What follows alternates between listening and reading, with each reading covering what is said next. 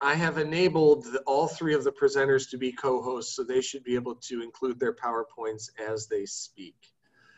Our first speaker is Professor Gabriel Reynolds. Gabriel's a valued colleague of mine here at Notre Dame. He's been on the theology department almost as long as me.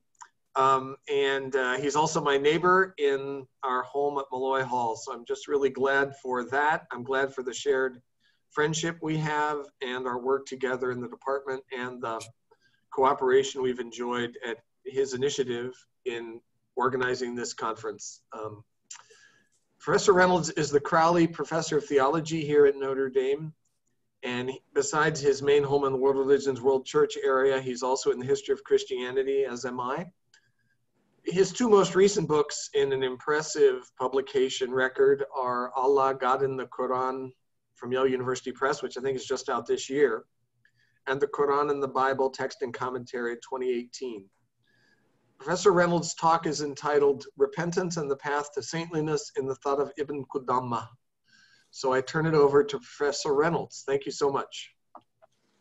Thank you, Paul. I'm really grateful for that generous introduction and really happy to see everyone. It's intimidating but beautiful to see such a diverse group of scholars and friends, really from around the world. If we went around and gave our locations, it would be pretty inspiring to see how we've all come together through different cultures and religions. It's a very simple talk that I'm going to give, and I will just go ahead and share my screen now. It's about a medieval figure from the 13th century whose name is Ibn Qudama, as Paul mentioned. Is everyone able to see the PowerPoint okay? Okay, great.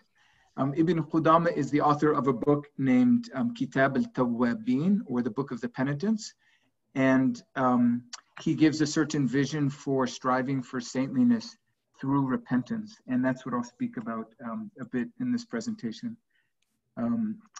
So it'll have three really simple parts. I'd like to start with repentance in the Quran. Usually the Arabic word associated with repentance is tawbah. That word actually sort of outstrips the English word repentance, and I'll speak about that a little bit, but not say anything new, just summarize what other scholars before me have pointed out in that respect. I think it's important to start with the Quran, just reminding ourselves that the Quran is the source of Islamic thought, generally is understood to be the very words of God. And it is recited repeatedly. Many, if not most, of the classical Islamic scholars had memorized the Quran, so their brains were marinating in the Quran, and it informs their thinking in a profound way that we should not take for granted. I really should add a second section on repentance in the Hadith, because Muslim scholars also would be very familiar classically, and of course still today, with that second source of revelation, which are traditions about the words and deeds of the Prophet Muhammad. But there's just not enough time, I think, to pull that off. So I'm going to move right to a second topic, which is to introduce the book that is at issue in this talk, which is, as I mentioned, Kitab al-Tawwabin.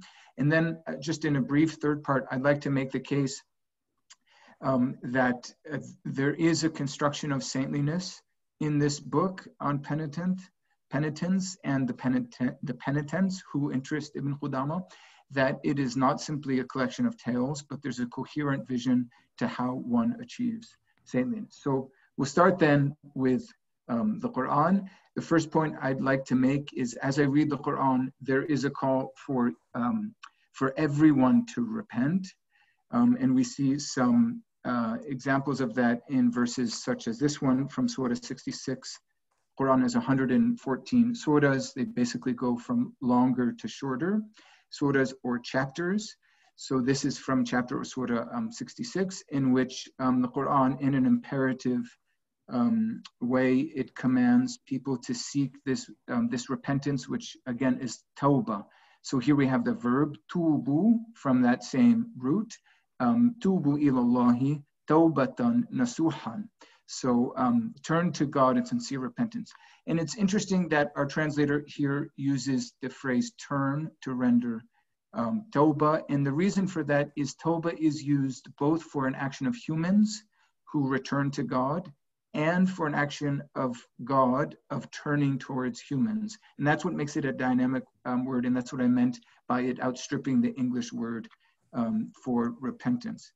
And this universal call for repentance, to me, corresponds with a conviction that humans are generally sinful.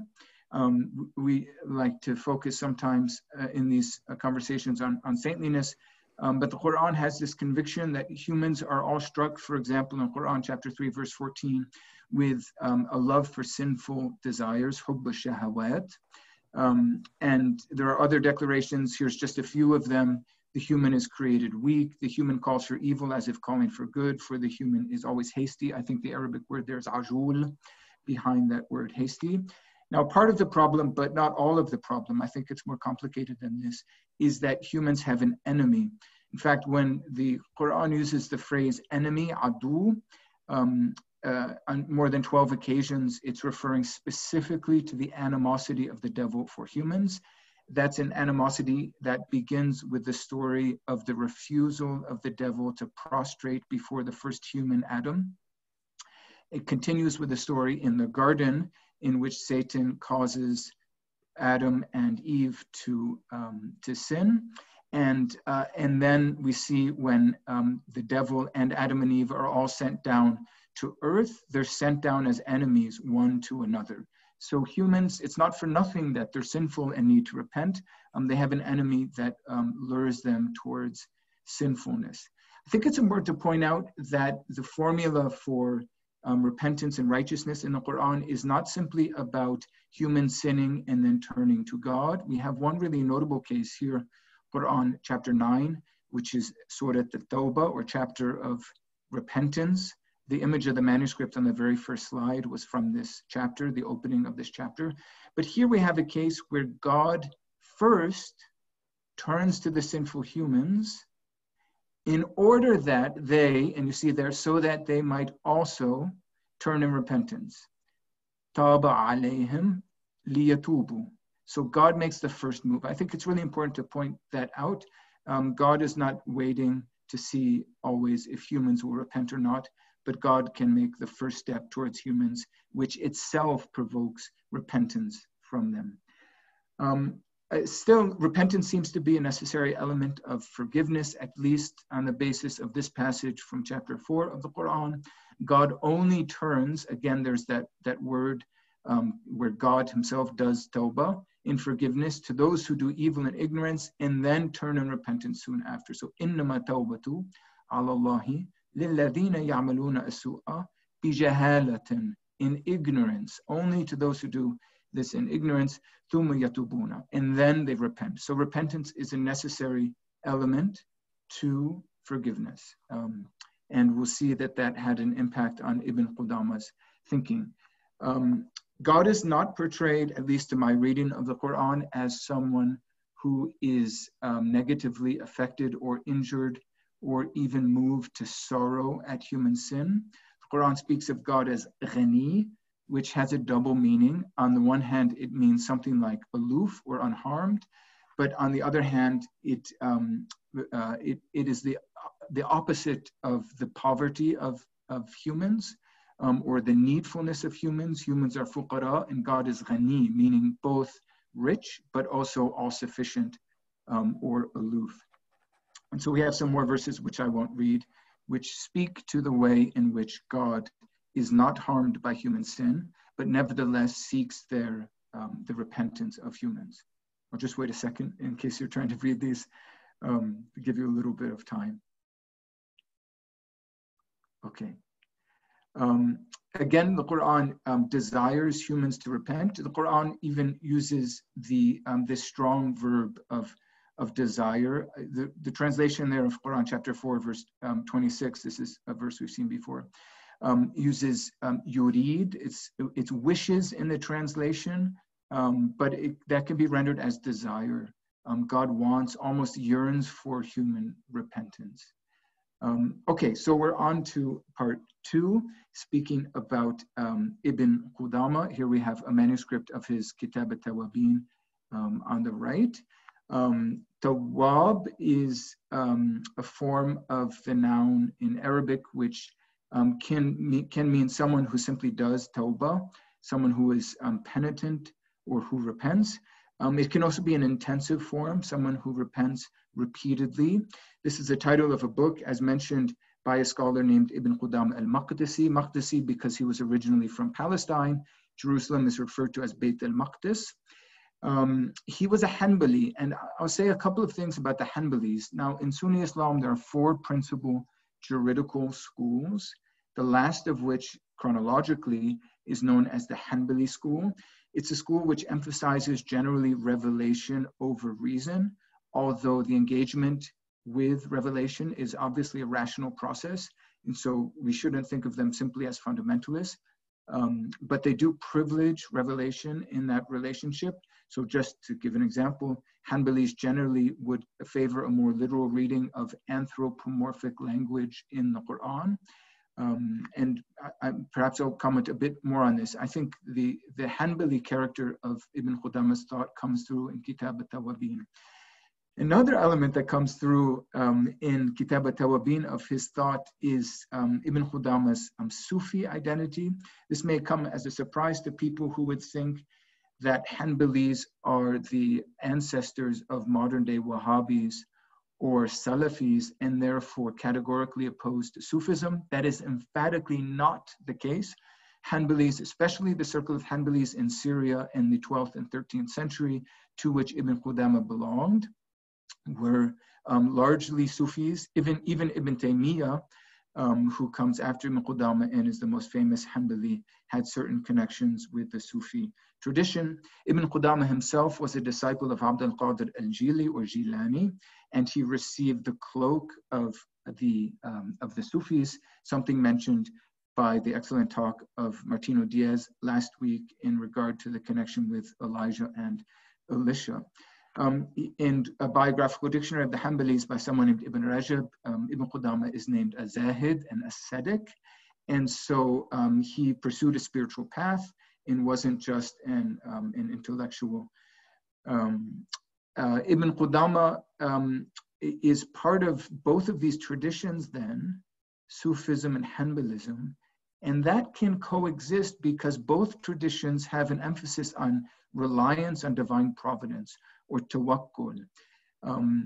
Their hermeneutics in reading the Quran are different. The Sufis are especially interested often in what they call a spiritual or esoteric reading of the text, but they both agree on in the spiritual life that tawakkul is the first and most important principle, and they're both skeptical of rationalist readings of Islamic revelation, something called nadar. Both Sufis excuse me, and Hanbalis tend to be skeptical of that.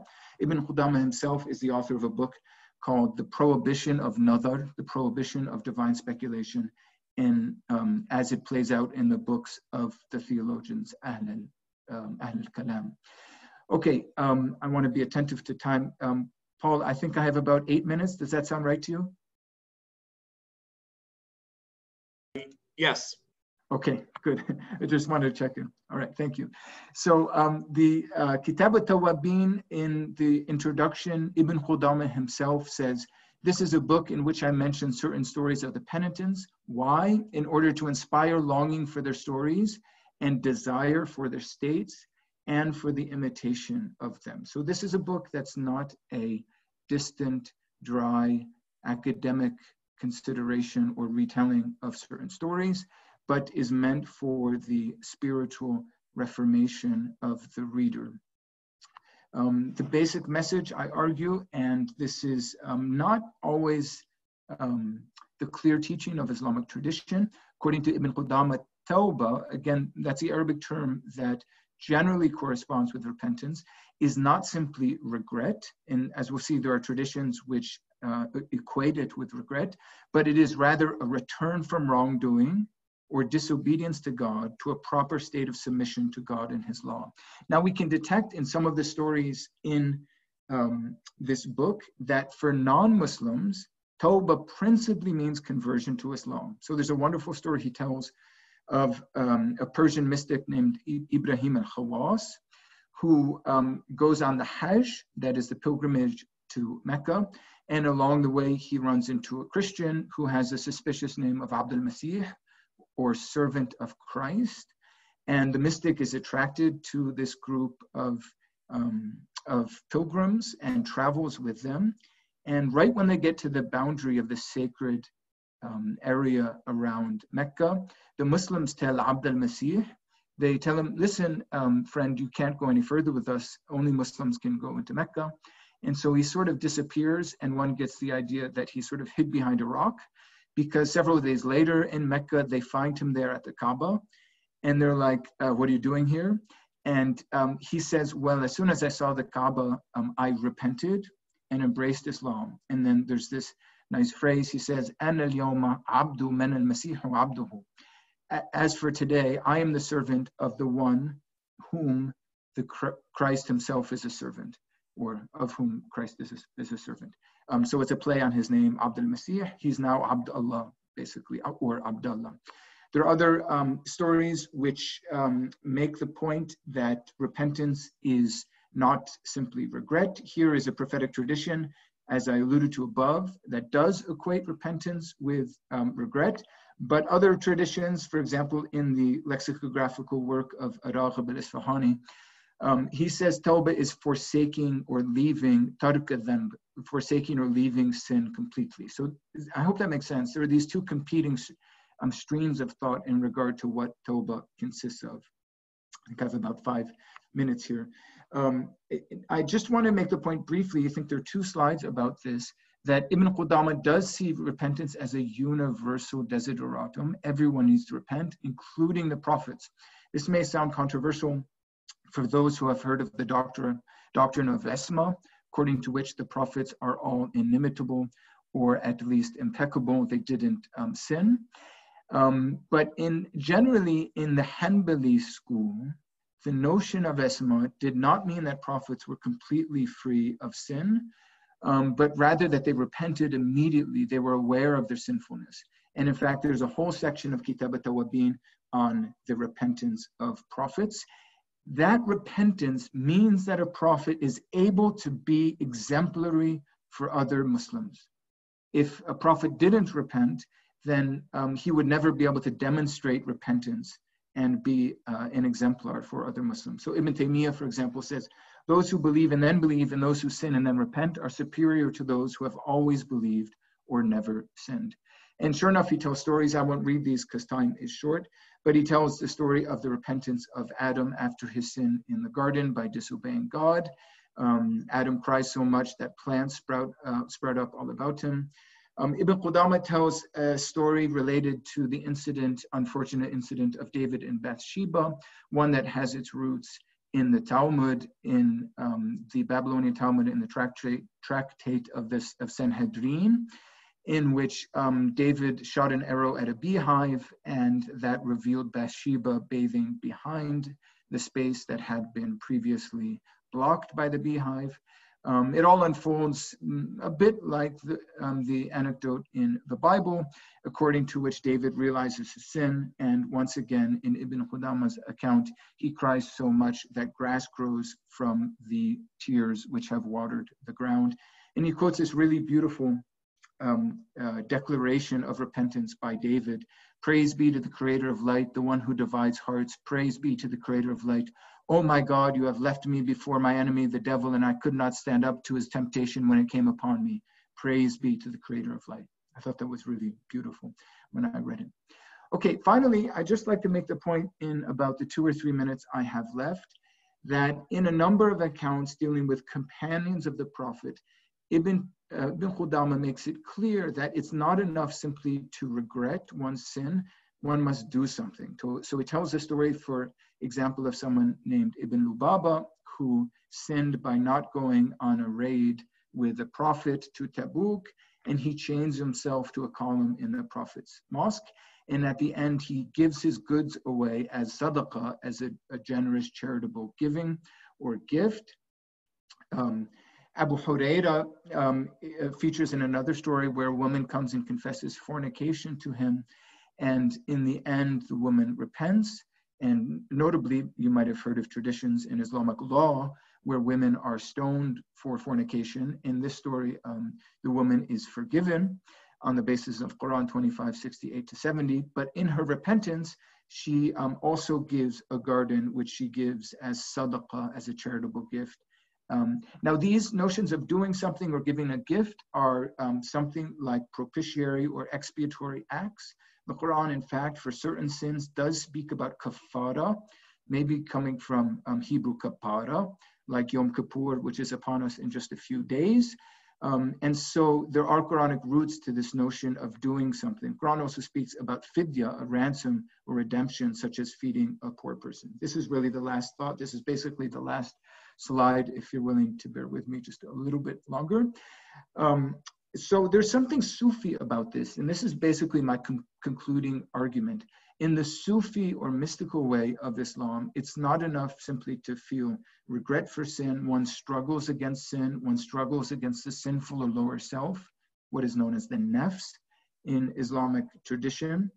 And Ibn Qudama's own Sufi master, Al-Jili, thought of the life of the Sufi as a campaign against the association or idolatry which is within each person, the idolatry of the self. A Sufi exegete by the name of Sahl al-Tustari, who was a couple centuries earlier than Ibn Qudama, speaks about the need for repentance. He says, it is obligatory at every moment and instant, and there's no punishments more severe on them than the lack of knowledge of repentance. He continues, Sahl says, what is repentance? It is not to forget your sin. So just as a concluding thought, for Ibn Qudama, what distinguishes the righteous or the saints from the unrighteous is not sinlessness, but this striving that we saw in the Sufi tradition, the greater jihad, if you know that tradition. It is a commitment to repentance at every moment and instant. And in this respect, the Kitab al-Tawwabin of Ibn Qudama is a thoroughly Sufi work. Thank you.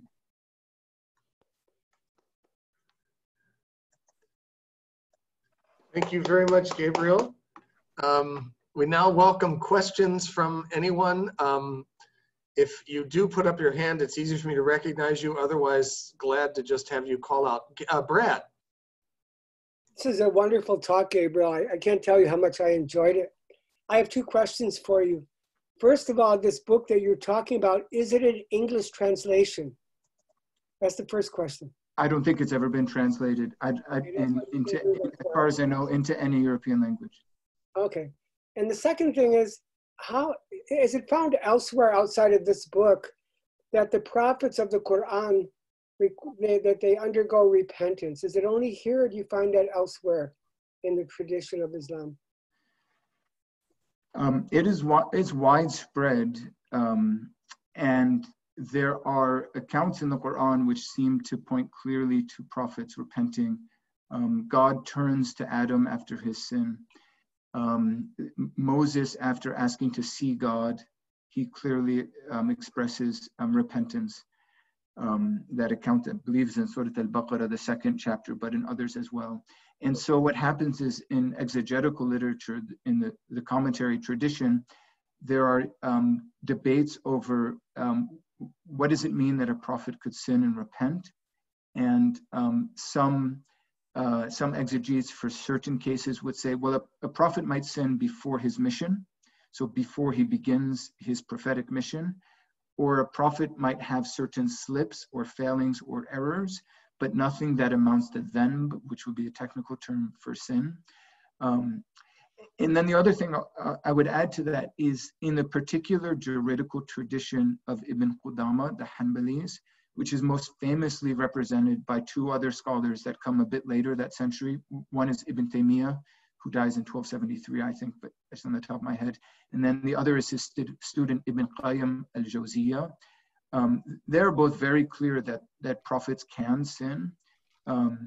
And this probably stems from a more literal reading of the Quran, in which they look at those anecdotes of the prophets and they're reticent to explain them away with some of the strategies that other commentators use. Thank you so much. Other questions? Rob? We can't hear you. In certain traditions of Christian theology, a distinction is variously drawn between justification and sanctification. And I wonder if there's any such distinction in Islam. Were you able to hear me? Yeah, I could hear you perfectly. I'm just trying to come up with a good answer in my head. Well, I think others could answer that better than I, and I'd really welcome if anyone wants to add a thought. I would say that the notion, and we're going to have a talk from Professor Tabbara in just a moment about Walaya. The notion of Walaya in Arabic usually is thought to correspond with saintliness. And in Sufi tradition, one could be justified in the sense of living in obedience to Sharia, to law, but not well advanced on the path of Walaya. And the awliya, or the saints, are those who have done something more than follow the law, but entered into a deep friendship with God. Does that sound basically right, Nayla, or anyone else? Okay. We're getting affirmation from Nayla. Okay. Any other questions? Probably have time for one or two more. Layla, thank you. Thank you, Professor. It was a really great presentation. And I just wonder if you can explain further about that idea of Tawbah as a concept of God being close, like walking closely to human, and also its connection with this verse in the Quran that says that God is closer to us than our own jugular vein. Like, is there like any like contextualization between them? Is it like, should we read it as so when we are sinning, it means that we actually make God walk further from us, and hence Tawbah means also we walking back to God and God walking back to us. Like, how do you relate those two concepts? Thank you. Thank you. That's a great question, Layli. Thank you so much. First, in regard to there's a famous verse, I think it's in Surah 50, which may be Surah Qaf, which says, لَقَدْ خَلَقْنَا الْإِنسَانَ وَنَعْلَمُ مَا تُوَسْوِسُ بِهِ نَفْسُهُ. We created the human and we know what his, or the human's nafs, meaning innermost part, whispers to him or her, and goes on to say, وَنَحْنُ أَقْرَبُ إِلَيْهِ مِنْ حَبْلِ الْوَرِيدِ, and we are closer to the person than the jugular vein. I think in its Quranic context, it suggests that God is observing humans in relation to his judgment. But in fact, in the theological tradition, it's become a very important verse for exactly what you're saying, Layli's reflection on the nearness or closeness of God. And it's important to remember that the theological enterprise is not just about reading a verse, but involves a spiritual reading of the verse. And so those readings are legitimate. I do think that the theme of closeness in distance is interesting in the Quran. I would be reticent to use or hesitant to use the term of divine farness.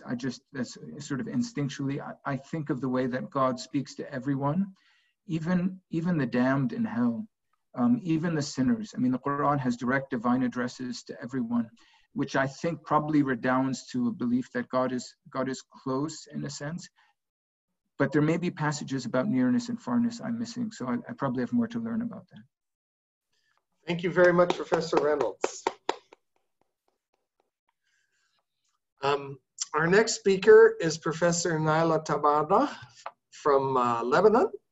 She is co-founder of the Adyan Foundation in Beirut and director in the Institute of Citizenship and Diversity Management at Adyan. She has a PhD in the science of religions from the École pratique des hautes études à Paris. We're really glad she's agreed to give a paper, and we look forward to her talk, which is entitled, as Gabriel made reference to, Walaya between its ontological and its existential understanding. Professor Tabbara, welcome. Thank you very much. Thank you, Paul. Thank you very much. Very happy to be with you. And sorry, excuse me, I'm a bit like exhausted, but I hope I'll just get more excited with my talk as I move along. With the Zoom, I had two other international conferences today. So yeah. But it's interesting. I've been to Rome, New York, and now Indiana. So this is my PowerPoint. Just sharing my screen. Okay. So I'll explain a bit in a bit what I mean by the title. Sorry.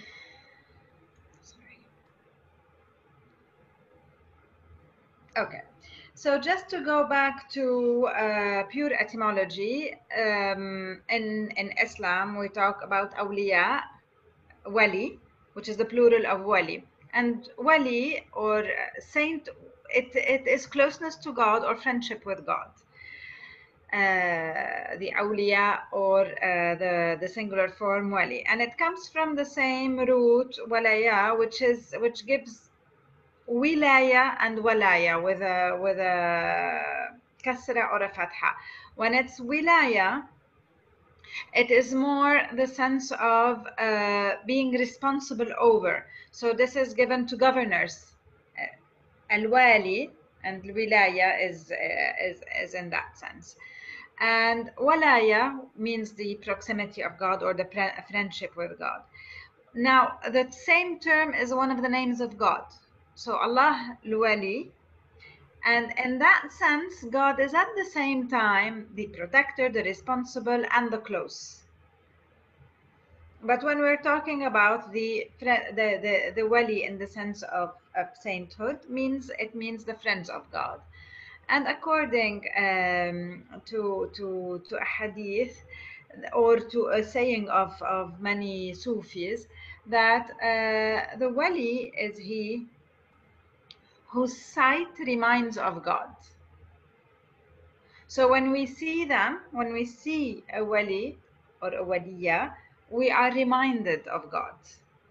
So they are close to God, but also, as we will see in a bit, they are the ones who, through whom God acts. So they are receptacles, they are of divine action. So, and they are also the locus of divine graces. A lot of the classical description of the awliya is through their karamat. Karamat is the term that is given instead of mu'jiza. So it's miracles that non-prophets do. So mu'jiza is miracles that prophets do. Karamat are divine graces that are given to non-prophets. In the Quran itself, the first examples of walaya and of those karamat, of those divine graces, are first Mary, and then the sleepers of the cave. Mary, because according to the Islamic, to the Quranic text, she was in the sanctuary, and when Zachary used to go into the sanctuary, he used to find there what the Quran calls rizq, which is goods, and what our commentators say that it's either the fruits of heaven or the fruits of summer and winter or the fruits of winter and summer.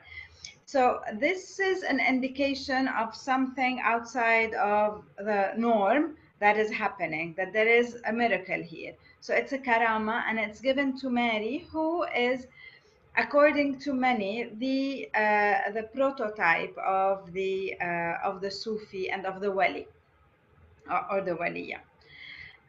The second example is the sleepers of the cave. Again, also it is a Christian story of the young people. They appear in Surah 18, the chapter 18 of the Quran, and those young people believed in God, at a time of polytheism. So they ran to hide in a cave, because the emperor at their time gave them an ultimatum that they should like renounce their faith. So they ran into to gain some time actually in a cave, and this is where God made them sleep for 309 years and was turning them during their sleep. Also, this is a miracle that they slept for 309 years. So in both cases, they are receiving divine graces from God, Mary or the sleepers. And this is the sign of their Walaya. But later, we will see in Sufism that divine graces don't need to be external. They can be internal. Divine graces could be divine assistance to someone, God helping them throughout their life. And it could be also inner meanings, esoteric meanings of the Quran, understanding those. So they don't need to be always external. So what is my title and what do I mean by it? My question is, what makes a wali a wali? Is it a divine pre-election, or is it the effort done by the wali himself or herself? And this is why I talk about two perceptions. One of them is the ontological and second is the existential. By ontological, I mean the idea that the wali is by nature different than other people. So ontologically different because he or she was selected by God or elected by God from pre-eternity. And this is a motif that we will find among the Sufis. Another motif is another perception, which I call the existential one, is that a wali becomes a wali through an itinerary, through an effort, starting with what Gabriel mentioned, starting with repentance, which is the first step on that path, and then continuing through a spiritual itinerary where they work on themselves, where they work on emptying basically themselves from their own attributes, from any attachments, and to give themselves completely to God and to receive God, and thus become instruments of God who would act through them, as per this hadith Qudsi, that the servant gets closer or tries to get closer to God through surrogatory acts, like acts not only the obligatory prayers, until God loves him. And when I love him, this is God saying, I'm his hearing, his sight, his tongue, his heart, his hand. Sorry. I need to just go back. Okay, his heart, his hand, and his foot. By me he hears, by me he sees, by me he speaks, and by me he moves. So this is the person who reaches that walaya, becoming so close to God and so emptied of themselves that God acts through them, and that they hear through God and see through God. So both perceptions have coexisted in the Sufi tradition throughout the centuries. And sometimes we see the same Sufi author talking about both. I mean, mentioning both the existential and the ontological. So talking about pre-election, but also talking about the itinerary. What we feel, or we see, that the ontological perception gained more popularity with time. And I will say why. Although in this presentation I will try to argue that the existential understanding of walaya is closer to the Quranic meaning. and carries a deeper humane meaning than election. So I will start with the So I will start with the ontological perception. So I think, this is my understanding, why did they think about election? Because Sufis try to return everything to God. So to say that everything is actually God's doing. Even when Sufis themselves become closer to God, and even when they tread the path, many of them say that in the end, I learned that it was Him who made me walk. And as we saw with Gabriel earlier, Taba alayhim fatabu, God repented on them so that they repented. So everything starts with God, basically. So that is, I think, the idea behind saying that there is a divine election. But it's also related to some discussions that were happening in the theological or ilm al-kalam spheres about qadar and about how much do we have agency and how much are things from God. So that, I think, this is behind the idea of attributing sainthood to God instead of attributing it to the person. So saying that it is pre-elected, so we're attributing the sainthood to God.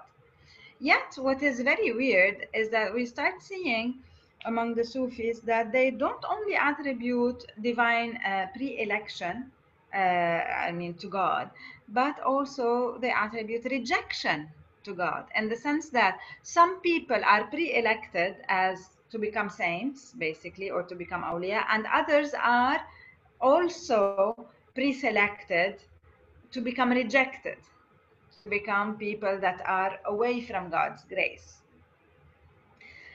In one of the Sufi commentaries, the Ta'wilat al-Najmiya, which is by two people called Najmuddin Kubra and Najmuddin Daya, in their commentary of the verse 99 of Surah Al-Kahf, the cave, that describes Judgment Day, they say, God, as per the laws of his pre-eternal wisdom and will, has preserved those he preserved from amongst humans from these negative attributes, exchanging them through the elixir of the law with angelic qualities and divine attributes, whereas he has abandoned those he abandoned by letting their negative attributes appear. So, pre-election and pre-abandonment. Yet one could argue that this actually beats the purpose of Judgment Day and contradicts the idea of God's justice. If he pre-elected people to be, some of them completely abandoned or away from God's grace and other to be saints, this beats the purpose of judgment. And also, I think that the idea of pre-election, if it was first conceived to give sainthood to God and not to attribute it to people, actually with time it became the contrary, because the wali perceived as ontologically different, as pre-elected by God and ontologically different than other human beings, start being seen as a meta-human. So he starts being seen as an intercessor that we need to venerate, and that has special powers, including takween, including the power of saying kun fakana. And this, we find it in the kun fakana fiat, let it be. So be it. So a creator power, they start having that power in the eyes of people. So they're not a model that people can relate to, but a figure, an ideal that people venerate. And so they, as an ontological example, as an ontological perception of walaya, that perception moves away the wali from regular humans. And I think that this doesn't go hand in hand with the Quranic text, because the Quranic text presents that all humans are ontologically equal. And with between Quranic text and the Hadith, we understand that all humans are ontologically equal, yet what separates or distinguishes a human from the other is their level of taqwa, that we used to translate as piety, but recently we're translating it as God consciousness. So the idea of the pre-election and the ontological understanding of Walaya, I think, is actually weak and is not connected really to the Quranic perception. So I'm going to move to the existential perception of Walaya. In this existential perception, the wali is like any other human. He or she is a person like others, but it's a person that had the courage to undergo the spiritual path. Somebody who has worked on, sorry, there's a typo here, on himself or herself, and showed courage, perseverance, and transparency on the spiritual path. These persons that work on themselves, as mentioned before, starting with repentance, and then start working on maqamat, and then on receiving ahwal, they overcome their lower selves and start becoming the best versions of themselves through a path of self-realization, and thus transforming themselves and allowing themselves to be transformed by God. I think that this perception rehabilitates the role of the wali in her wilaya, in his or her wilaya, because it shows that it is their choice, their work, and they have the agency. One thing to take into consideration is that in Sufi literature, when somebody, and now, for example, we were talking about the tawabun, the repentance, we do have both. We have the examples of those who themselves decide to repent, and we have those who actually were completely oblivious of God, and but then something happens to them. It's God that makes them repent. Yet in both cases, they undergo the itinerary. So even if the first call is a call from God, not from themselves, then they have to say yes to this call. And here again, there's the agency. And they go through the path of self-realization. And this perception is more in accordance with the Quranic message that says that God is the wali of those who believe. So God is the wali, and they are the awliya. It is open. It's open for all. And here, just to note that Ibn Arabi considers that those who believe here is not only Muslims, not only monotheists, but everyone that believes. So this type of walaya, this perception of walaya, is open to all. So this reminds me of a saying by Rabi al-Adawiyya. A man called Salih al-Mirri came to her and said that the door will open to he who knocks a lot. And Rabi'a responds, the door is open. The question is who wants to enter it. So I understand that she's talking about that path. Sahl al-Tustari, mentioned also by Gabriel, commenting the verse in Surah Yunus that says about the awliya, that the friends of God shall have no fear, nor shall they grieve, says the awliya are those whose sight reminds of God, as mentioned, and whose actions are in constant progression towards inner harmony. So giving also that example of walaya as the fruit of a personal itinerary of people working on having an inner harmony.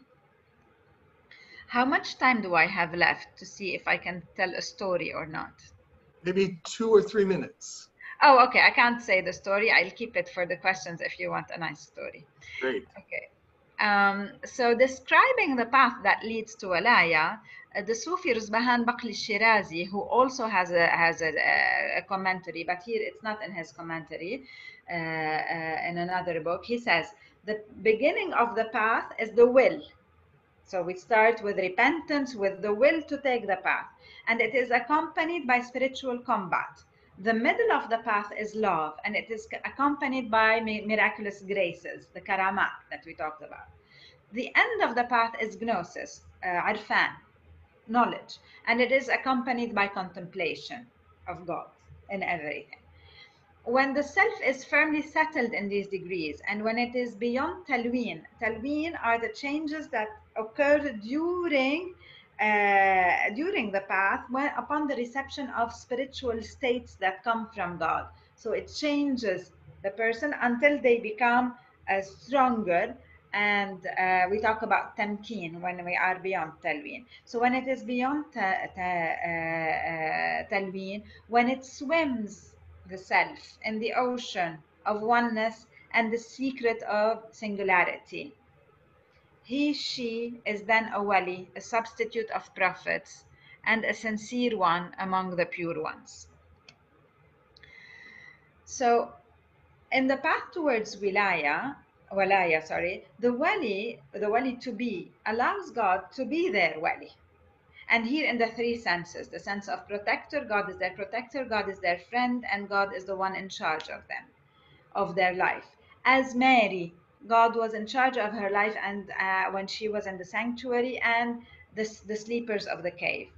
Also, like Mary in the Quran, we see the mother of Mary saying that I give to God what is in my stomach, completely liberated from everything. So she is liberated. She is the example of the Sufis. She is the example of the awliya because she's liberated from everything. So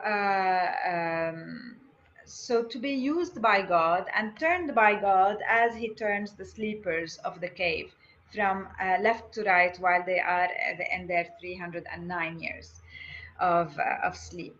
So the liberation is not only a liberation from lower attractions of this world, attachments, passions. It is a liberation from higher things of this world, like knowledge or a good reputation. Mary also, in the Quran, she is liberated. She faces with a very calm soul all the indignations and accusations of her people of being a dissolute woman. They tell her, how did you get that child? So she gives us an example that a wali or a waliya is ready to have their reputation questioned also. It's not to be known as, wow, the best person, this person is a saint. So when people become saints when they give up actually wanting to be seen as saints, basically. That's the idea. And it's also a liberation of expectations of the other world. And this is how we understand the famous saying of Rabi'a, that I don't worship God out of fear of hell nor out of love for paradise, but so not for any, is not expecting anything in the other world. So just to make it faster, I'm arriving at my conclusion. So with this liberation, the awliya, they free themselves to receive God and to become thus his sight and his hearing, and thus be reminders of God. And what happens here is because when they give themselves to God and freely liberated of everything, God returns them to people. The deserving and the undeserving. Dhunnun, also a famous Sufi from Egypt, says, the believer is like earth. It carries everything on it. He is like the cloud. When it comes, it covers everything. He is like rain. When it falls, it waters everything, whether he likes it or not.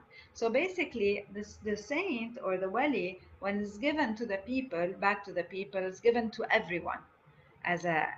So this is my conclusion. With the walaya as the path, a spiritual itinerary open to all, not only are we closer to the Quranic message, but we are rehabilitating humans.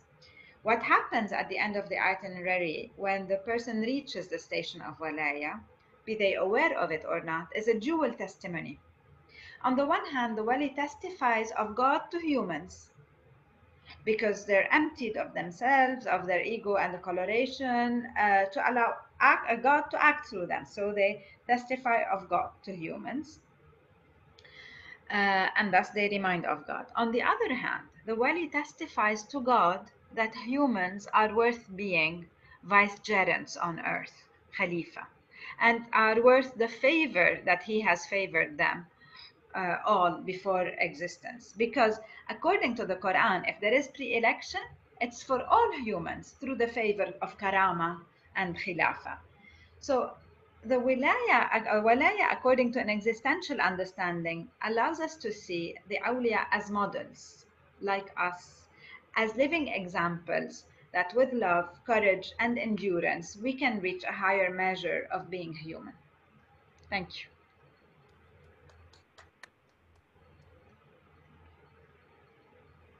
Thanks so much, Professor Tabbara, especially in the midst of your fatigue, your third Zoom conference today. Maybe you could stop sharing your screen so we could see all the faces. Thank you. So we welcome some questions. Congratulations, thank you.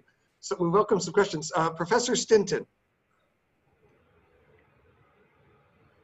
Yes, thank you so much. I really enjoyed your paper very much. So just a point of clarification then, in your analysis, are you saying then that with the person of Mary, would the Quran or would Sufism interpret her then more on the ontological, from the ontological perspective, or are you saying more from the existential perspective?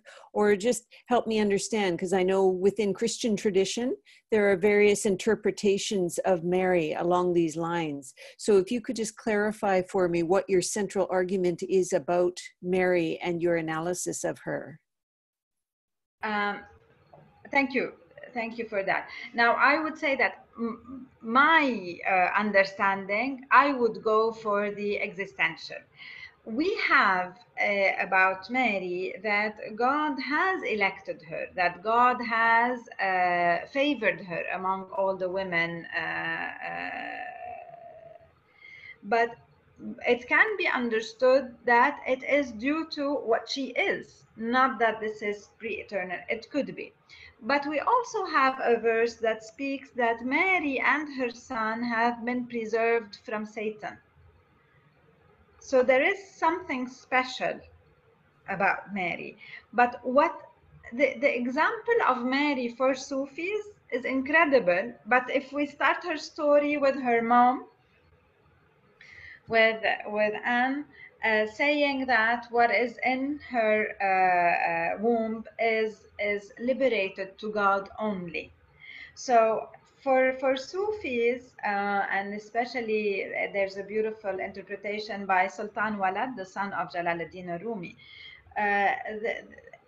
This Mary is the example for the Sufi. The Sufi has to go exactly the way she lived according to the Quran. So starting with purely, completely giving oneself to God and liberating ourselves from everything to be given to God, allowing ourselves to be in God's sanctuary and to grow between God's, under God's eye, basically. And the Quran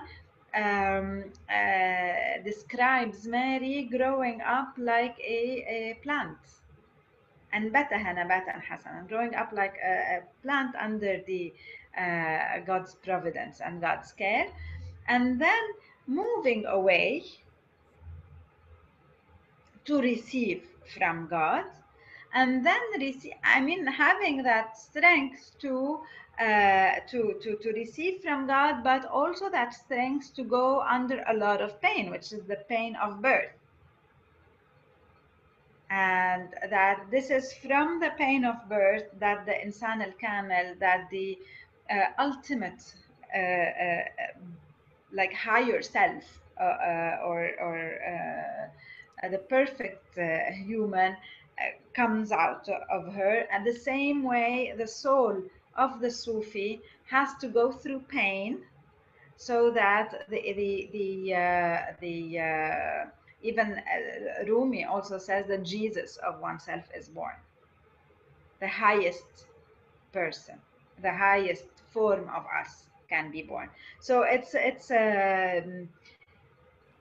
a beautiful motif. I think it is beyond what I was saying of existential and ontological. It is such a strong image of itinerary. But I also think that sometimes what we do to figures is that we sometimes lose because they mean so much to us, we forget that human examples and what they mean to us as humans who overcame everything that they had to overcome. And for me, Mary is stronger if she's seen as a human and what she lived through. Yeah, that's whether beautiful.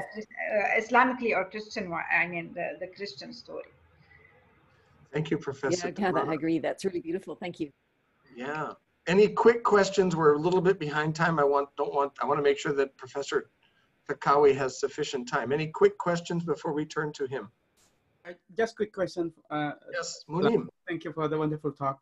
So what about verses in the Quran that seem to suggest that everything has been decided by God? That God not only, guide who he wished, but also, led astray to whom he wished. I mean, how do you interpret that?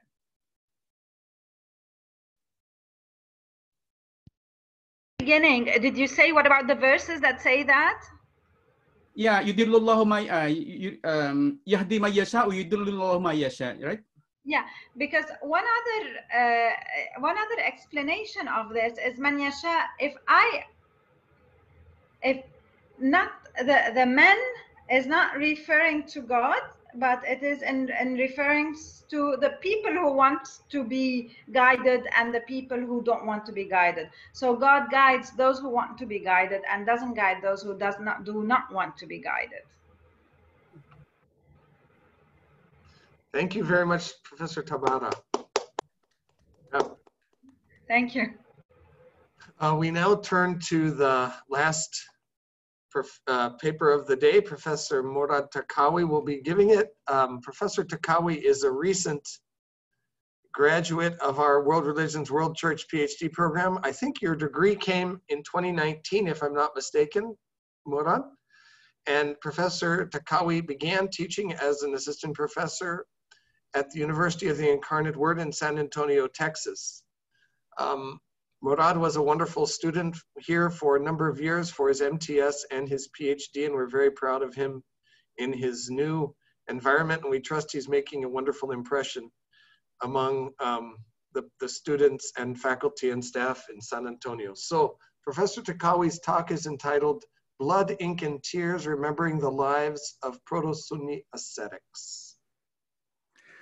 Thank you so much for the warm welcome and generous introduction. I'm honored and thrilled to be here and great to see so many of you. And again, thank you for inviting me to present. So let me start by sharing my screen.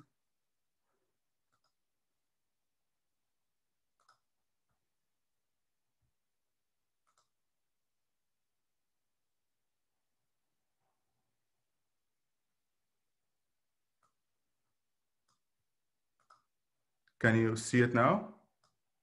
Can you see? Okay.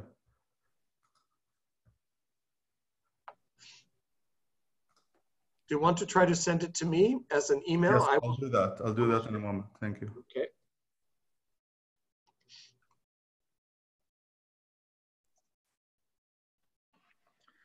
Mourad, what is it telling you when you hit share screen? Because you are listed as a co-host, so I don't know why that wouldn't happen. You need to unmute if you want to say something.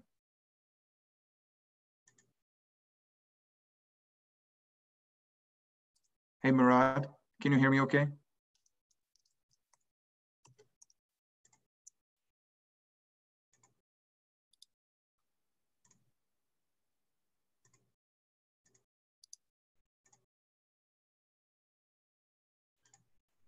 You want to try now, perhaps? Try again, Mourad. Yeah. Yeah. I think I'll just send it. Yeah, try that, but try to share now as well. Okay. Sorry.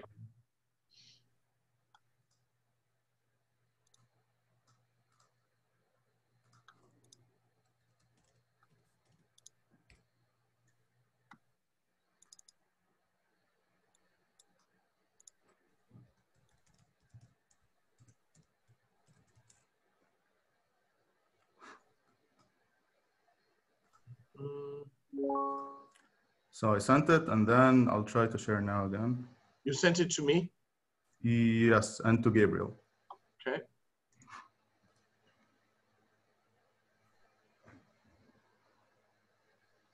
So now I'm even more looking forward to my presentation at AR, if this is, if this is what's going on. What is it telling you when you hit share screen, Mourad? It doesn't let me try to again.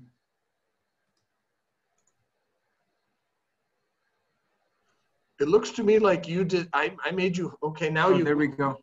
Now we so now you can see it? Well, we see something now. Yes. Yes, we got it. See the okay, Not good. the beginning yet. So let me do this. Do you see the presentation? We see. Yes, you're not in presentation. There you go. Okay. Yep. Good. So, so the title of my paper is Blood, Ink, and Tears.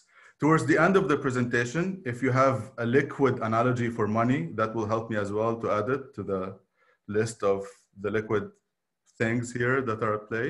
So blood, ink, and tears, we might add liquid money. And this is a paper about remembering how the early Muslims remembered even earlier Muslims. So this is set before we have Sufis, or even we have Sunnis. So this is remembering the lives of Proto-Sunnis and also Proto-Sufis. So my paper is focusing on one figure, and I invite you to explore how the later authors remembered this figure, who's from the 2nd century of Hijrah, or of the Islamic calendar, or the 8th century of the Common Era, an ascetic and a holy warrior and transmitter of prophetic traditions, and indeed the larger-than-life figure of Abdullah ibn al-Mubarak. So in many ways, Ibn al-Mubarak is remembered as an exemplary figure. He's celebrated among later Sunnis and Sufis as a religious leader, earning him the title of Imam, or one of the 4 Imams transmitting the Hadith, ascetic, a holy warrior, and a prominent transmitter and collector of prophetic traditions, earning even the title of Commander of Believers, or of the faithful in the transmission of prophetic traditions. So Amir al-Mu'minin fil Hadith. In the following, I will investigate the life of Ibn al-Mubarak as presented in later traditionist and Sufi biographical literature. And I will focus on 3 interrelated practices held by, and in many instances shared with, other Proto-Sunnis at his time. So I take him as an exemplary of this movement, as an exemplary saint and figure representative of this movement, or of this time period. I will focus on the collection and transmission of prophetic traditions, hadith, holy war, jihad, and of course, asceticism, all of which are main aspects of Proto-Sunni orthopraxy. So I'll start with a brief note on his background. He was born in 118 of Hijrah, or 736. I'll just use the common era dates. They tend to be more familiar to everyone. To a Turkic father and a Khwarezmian mother, and he died in what is now today's Iraq in the year 797, some 13 years after having retired from jihad. The biographical accounts paint a vivid picture of his piety and moral exemplarity.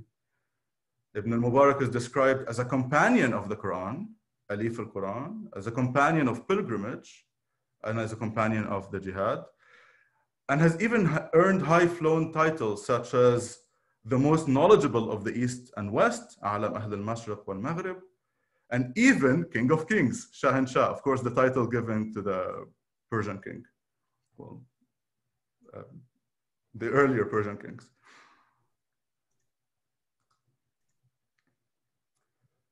So the extant sources tell us very little about Ibn al-Mubarak's family and childhood. However, we get a sense that he had an affluent upbringing.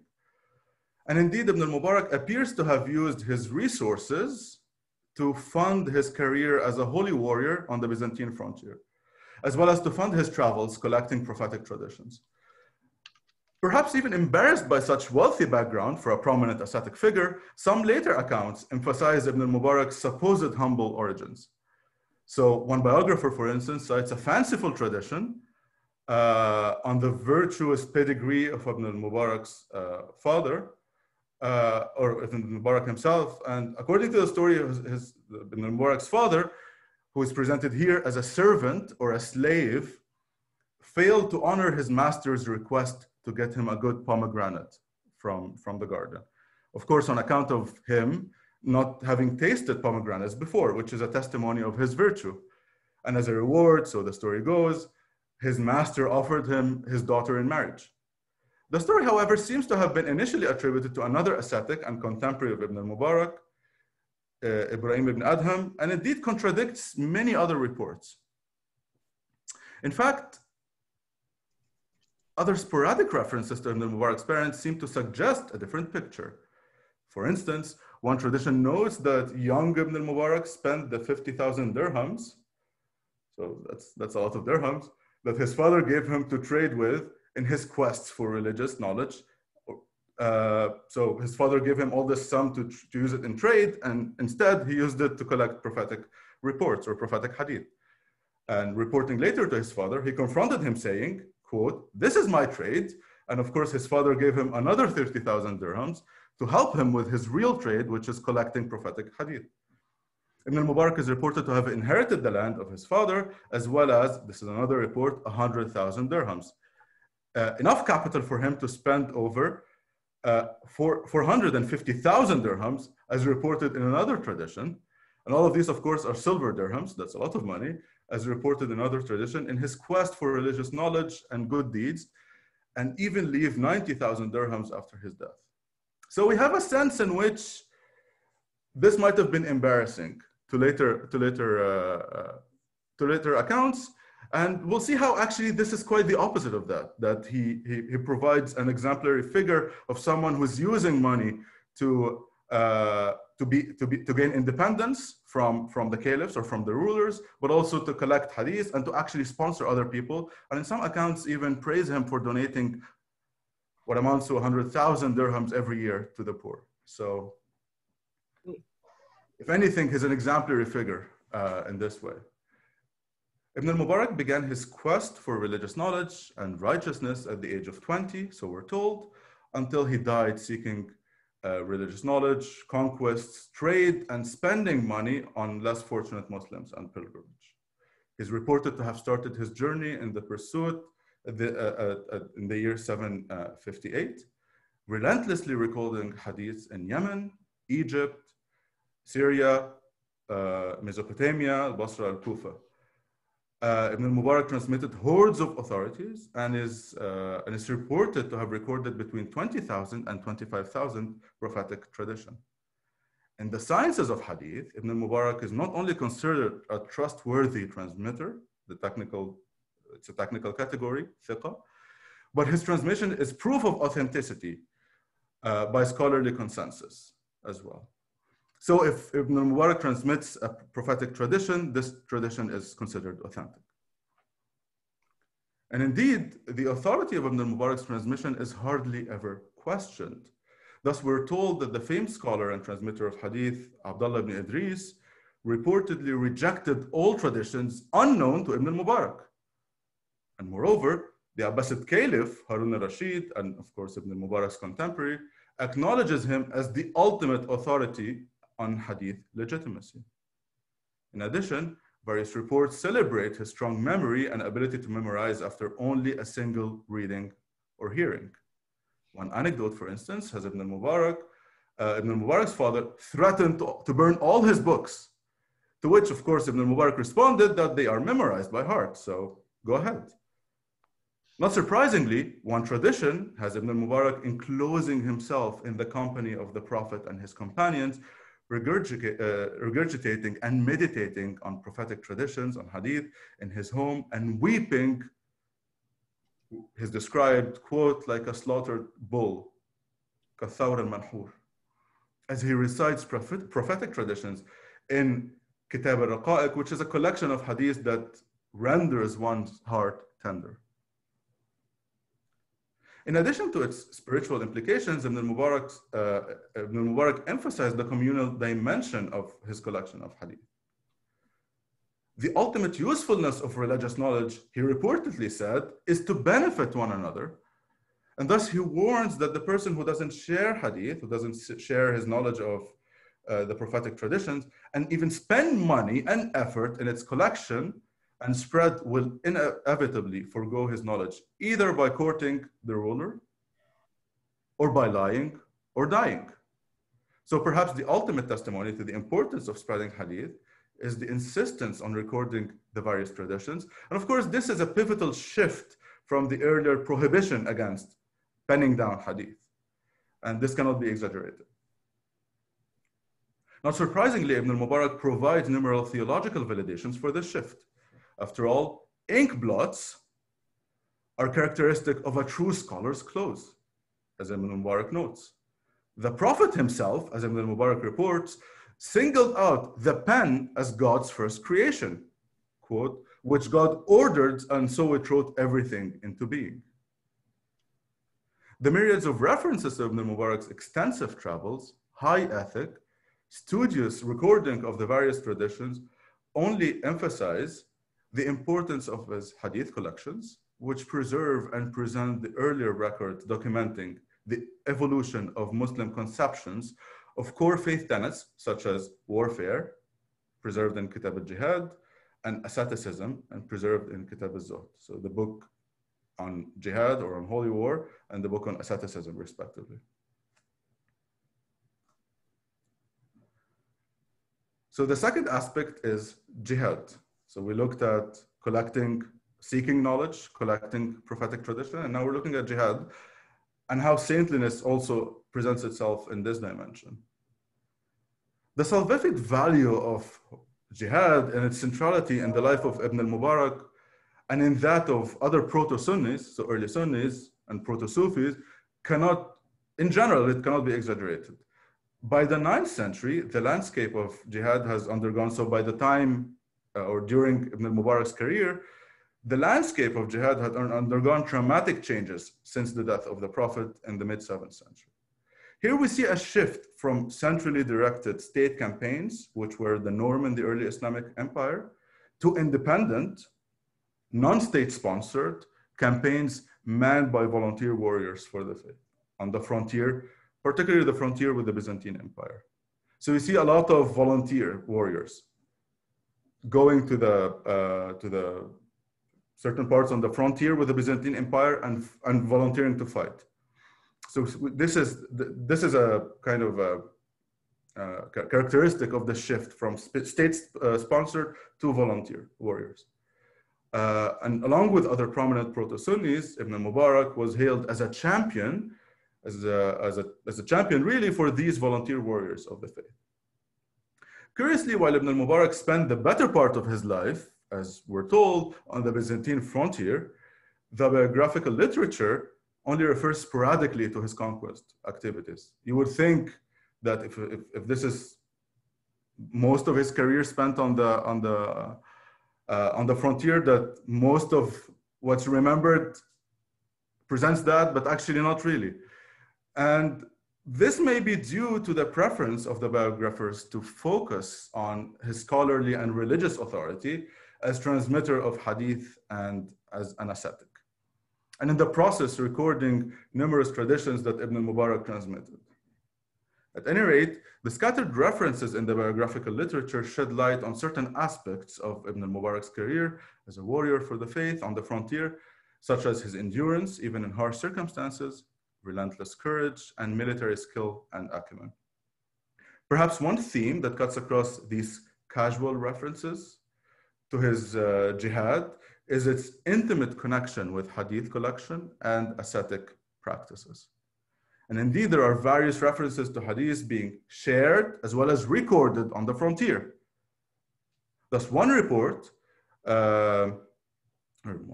narrative reportedly owes Ibn al-Mubarak's success in conquest to the presence of the Prophet and the companions with him. Again, this echoes all these nights of prayer and remembering the different prophetic traditions and reciting the different prophetic traditions. The theological message here, of course, is clear. The presence of the Prophet and the companions with the pious is beneficial, and it's practically beneficial. So this is further elucidated in another report tradition attributed to a contemporary of of Ibn al-Mubarak, Muhammad ibn al-Fudayl ibn Ayad, according to which Ibn al-Mubarak appeared to him in his sleep and assured him that he was forgiven, not through hadith, but only through conquest. The connection between conquest and other ascetic practices is further corroborated by Ibn al-Mubarak's direct connection of both jihad and other ascetic practices such as fasting and night prayer. One, however, needs to turn to Kitab al-Jihad, so the collection of prophetic traditions that Ibn al-Mubarak collected himself for a deeper, on the topic of jihad or holy war, for a deeper look into the evolving Muslim conceptions of warfare and their manifestations at the time of Ibn al-Mubarak. One prophetic tradition, and I'm using Michael Cook's translation here, can be taken as a representative of all traditions in the book. The slain in jihad are three types of men: a believer who struggles with himself and his possessions in the path of God, such that when he meets the enemy in battle, he fights them until he is killed. This martyr, Shaheed, is tested and is in the camp of God under his throne. The prophets do not exceed him in merit except by their level of prophecy, of course. Then a believer committing offenses and sins against himself, who struggles with himself and his possessions. So struggle, of course, this is, jihad, right? It's struggle. The two dimensions, the personal and the other dimension in the battlefield, who struggles with himself and his possessions in the path of God, such that when he meets the enemy in battle, he fights until he is killed. This cleansing wipes away his offenses and his sins. Behold, the sword wipes away sins, and he will be let into heaven from whatever gate he wishes. Then a hypocrite who struggles with himself and his possessions in the path of God, such that when he meets the enemy in battle, he fights until he is killed. This man is in hell, since the sword doesn't wipe away hypocrisy. While the hadith is primarily concerned with defining martyrdom, it also sheds light on the perceived salvific value of jihad. In addition to the striking part, behold, the sword wipes away sins, in the Sayf Mahat al-Khataya, other traditions also attest to the redemptive work of the sword. The following prophetic tradition further unpacks this theme. Quote, a man who loves or seeks martyrdom went out of his house, and God granted him with a stray arrow. With the first drop of his blood, God forgives all his committed sins, and with each drop, he elevates him one level until there are no more. The salvific efficacy of the sword is all the more clear in its direct connection with paradise. As two traditions establish, the gates of paradise fall under the shadows of swords.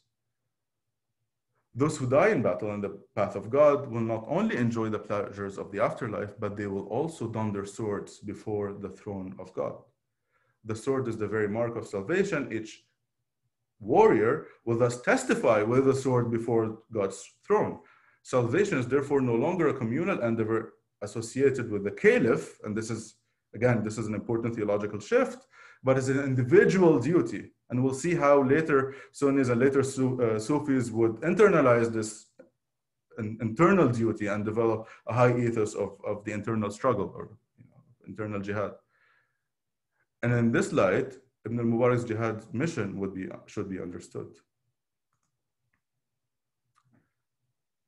The third angle, or the third aspect of his presentation or of his remembrance as a saint is asceticism.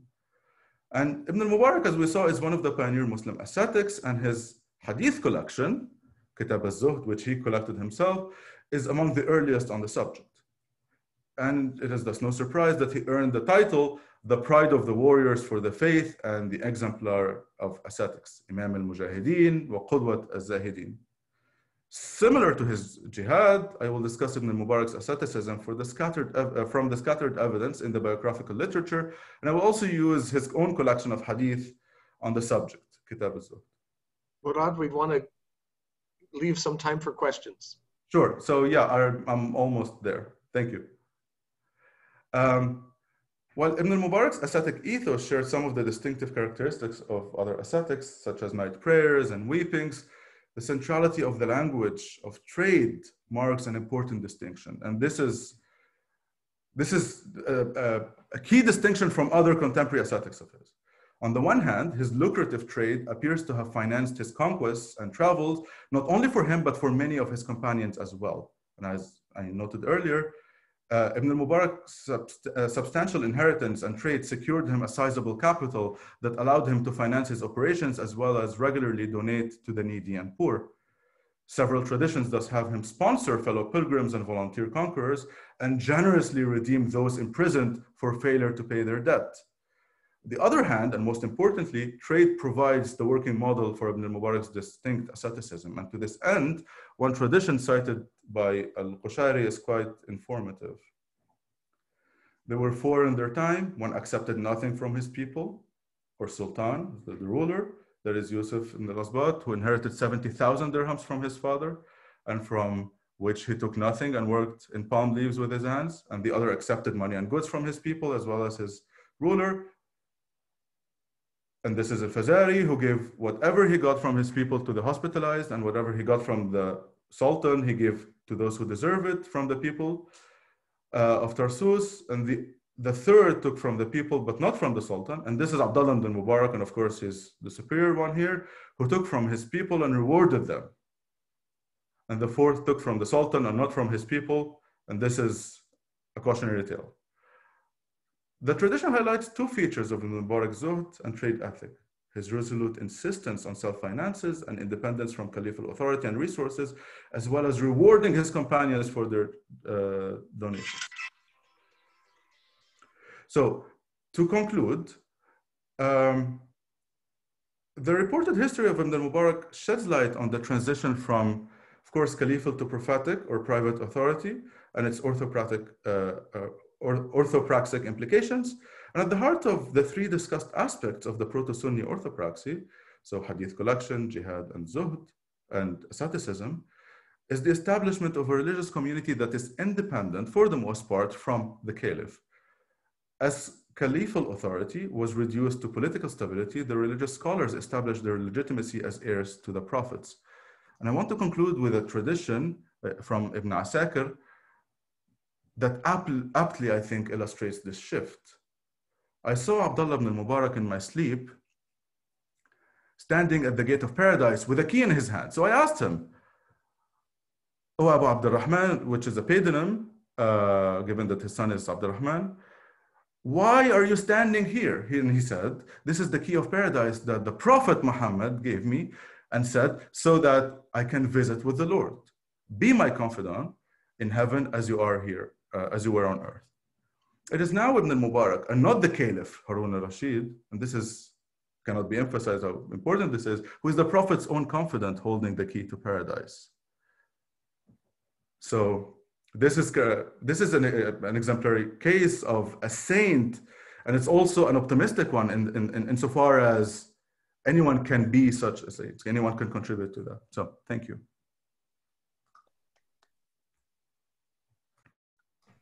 Thank you very much, Mourad. Some questions, and sorry it took a while to get your PowerPoint up. You lost some time, I apologize for that, but perhaps people have some questions for Professor Takawi. And thank you all for bearing with me, I appreciate it. George Ike from Nigeria. Okay, thank you, Prof. My question is this. We have crusaders in the Christian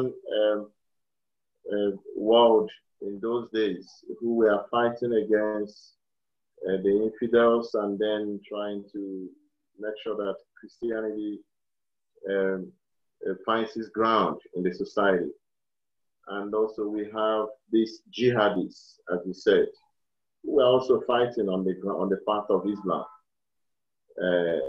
Now, the jihadists are fighting the infidels to probably spread Islamic religion and to continue to gain a wider spread of Islam.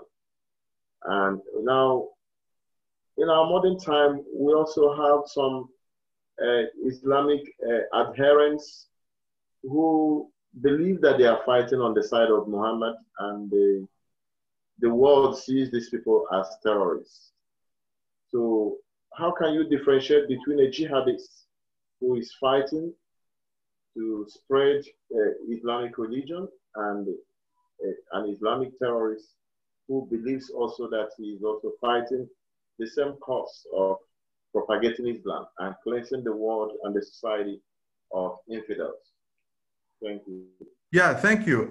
So I'll start my answer by going back to this historical moment, right? So at this particular historical moment, this was shared, actually. It was up in the air, so to speak, between Christians and Muslims as well. So we have a lot of, and this is of course not just my own insight, there's a lot of scholarship on this, on like, you know, how patterns of violence in late antiquity characterize different Christian and later of course Muslim community, and there are a lot of parallels. So I'll start with this, but also note that one important aspect is in the shift from state-sponsored, right, jihad to the internalized, or the focus on the internalized jihad.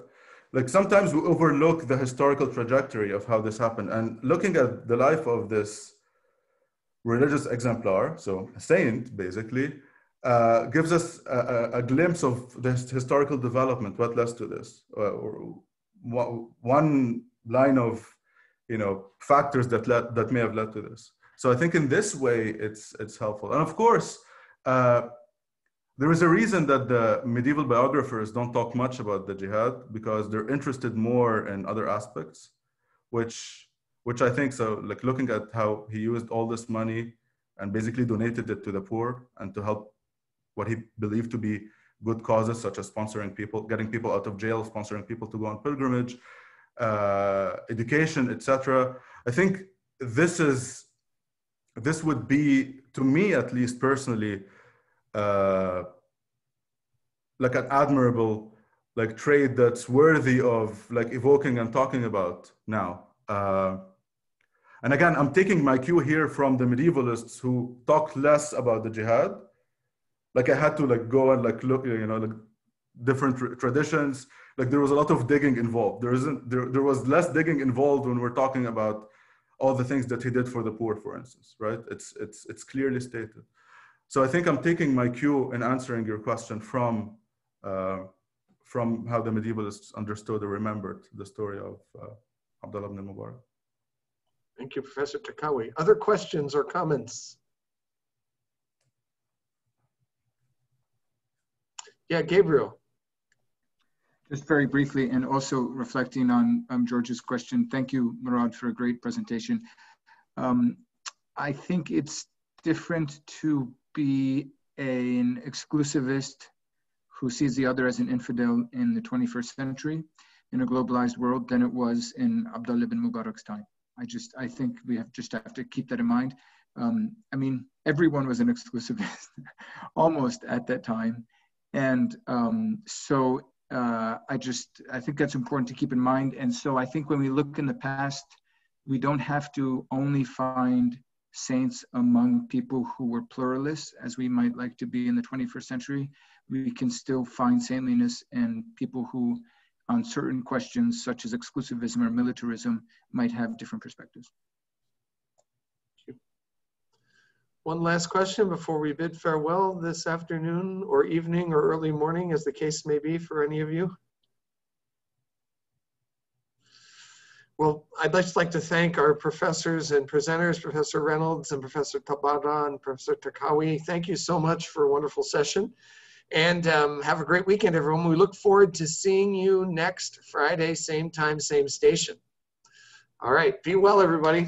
Thanks again. Bye. Thank you.